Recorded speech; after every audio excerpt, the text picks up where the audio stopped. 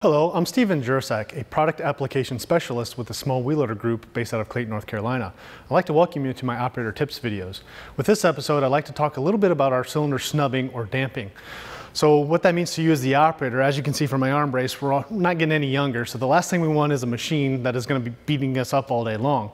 So with this new feature, what we do is we actually slow down the implements right before we reach enough stroke or before we hit that kick out position, making the ride a little bit smoother to use the operator. Now, it will also improve your efficiency because all that time and effort we spend to fill the bucket, when that linkage reaches the full raised position, that material will actually retain inside the bucket, making you a little bit more productive and get more material in the truck or hopper for each pass.